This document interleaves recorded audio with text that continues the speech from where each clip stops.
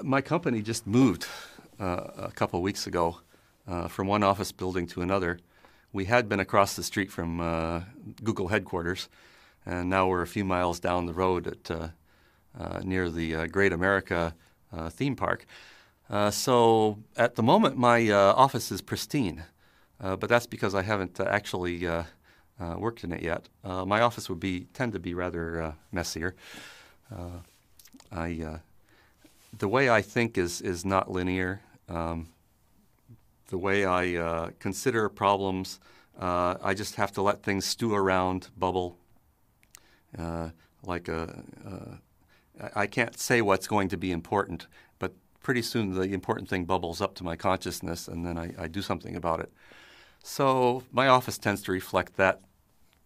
You know, I got my hands in 30 or 40 different pots simultaneously,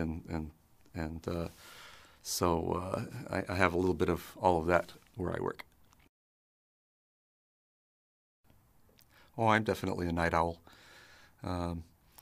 I get going about the time my wife crashes and goes to bed. And in some sense, I've had to learn to be more of a cat napper in recent years because Perl design and development has become a worldwide phenomenon.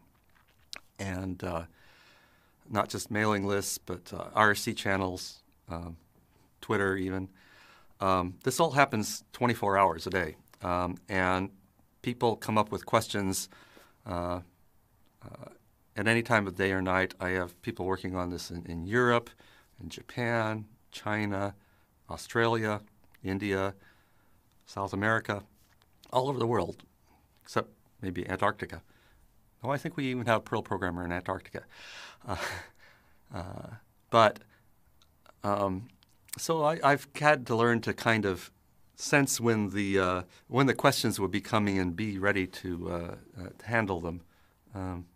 There's a lot of education and reiteration that happens on these online channels, and sometimes it's tempting to just say, well, just go and read the documentation. But you know, people appreciate being led along and taught and mentored, and this is part of the reason I'm not too concerned about the future of Perl after me, because I see how these people are interacting with each other, and even when I'm not there, they're helping each other and solving each other's problems in a way that that I could not do even if I were there.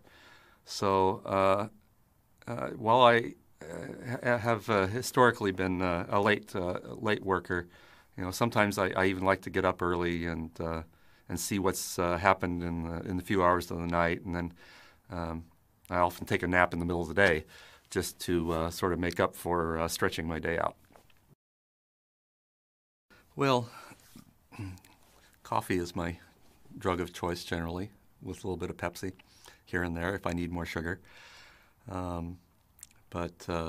if I could do intravenous coffee, I would.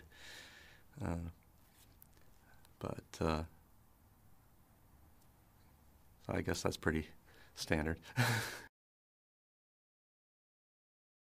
I used to not be able to listen to music. I was raised a musician. I played in classical music, violin, in orchestras and music comedy theaters. I have music running around in my head all the time, and if I hear music that's too interesting, I have to pay attention to it. For a while there, I could really only work if I had sounds of ocean surf in my head. Lately, though, I find that music that is very complicated structurally, like jazz, I can actually listen to that and work at the same time, because I can just let it wash over me and not have to bother analyzing it. It's just that works for me. Never put off till tomorrow what you can put off till the day after tomorrow. I like a variant of the song Tomorrow, only it's more the idea, the Mexican idea of mañana. Mañana, mañana, I love you. Mañana, you're always a day away. So, yeah, I procrastinate, but mostly because there's always too many things to do. And I got this stew in my mind that things do bubble up. So I'll throw things in there and let them stew around. And it's sort of like greasing the squeaky wheels in my own brain. When something gets loud enough, or I feel guilty enough about it, or somebody else complains about it, or I just feel it's the next thing to do, then the thing will deprocrastinate itself at an appropriate time. And basically, there's just so much stuff flowing past on the internet now. You have to let most of it go.